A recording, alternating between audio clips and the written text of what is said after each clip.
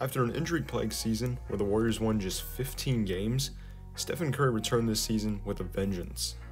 He had to prove that he could take the Warriors back into playoff and even title contention without Kevin Durant, and he did just that this season. Steph put up a career high in multiple categories, including points, free throw percentage, effective field goal percentage, and three-point makes and attempts. He single-handedly carried the Warriors to 39 wins in a shortened 72-game season and the 8th seed before the play-in tournament. Even though Nikola Jokic won MVP, I still think Steph proved that he is the two-time 2015 and 2016 MVP we all know, despite him being 33 years of age and looking like he's never missed a beat since his rookie year. But let's take a deep dive into the numbers.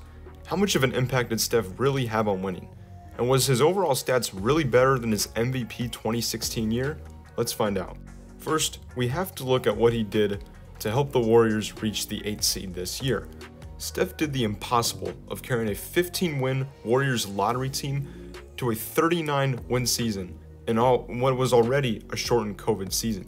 He did this with nearly the exact same Warriors roster as last year, despite the additions of Kelly Oubre and number 2 overall pick James Wiseman. This is impressive because not only did the Warriors have the biggest jump out of any team from last year, but we already knew the Nuggets would be good with Nikola Jokic, and we already knew the Sixers would probably be the number 1 seed too.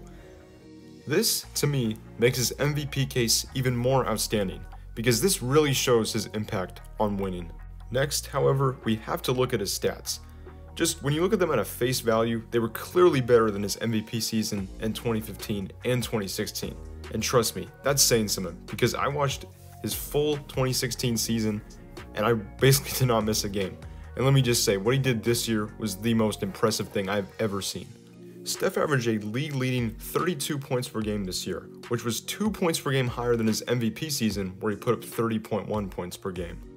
He also set a new record for three-pointers made and three-pointers attempted per game, making 5.3 threes per game while attempting 12.7 threes per game. There's no doubt in my mind that if Steph had a full 82-game season, he would have shattered his 402 three-pointers in a season record, and it wouldn't even have been close. Probably more impactful than Steph's elite and tough shot making is his gravity that he brings to basically the entire Warriors team. When Steph is on the floor, the Warriors have one of the best offensive ratings in the league, because not only can you not guard Steph Curry from 3, but if you double team him, he's got some pretty good players around him for the most part. Draymond can make plays, Wiggins can make an open shot here and there, and it leaves room for other shooters on the team like Michael Mulder, Kent Bazemore, and Jordan Poole. Without Steph on the floor, the Warriors have one of the worst offenses in the entire NBA. That explains why the record was so bad last year. They couldn't generate anything without Steph's shot making and gravity on the floor to generate open looks for other players. I'm not saying that Nikola Jokic and Joel Embiid wouldn't have this type of impact if they were injured for a full season like Steph was last year, but the gravity that Steph Curry generates is unlike any player I've ever seen. Now, Nikola Jokic and Joel Embiid can't shoot threes, but you definitely don't have to guard them from half court like you do Steph Curry. This, in my eyes, is what makes Steph Curry so special and what makes him the MVP of the league this year. We are witnessing the greatest shooter in NBA history, and there's no doubt in mind he could keep this up till he's 40. He doesn't rely on his athleticism, and shooters usually only get better with age. Let me know in the comments down below if you think Steph Curry should have won MVP this season.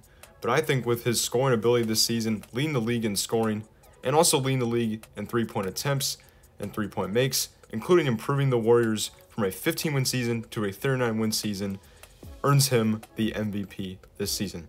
Thank you for watching, and if you did enjoy this video, please leave a like and subscribe, and I'll see you guys in the next one. Peace out.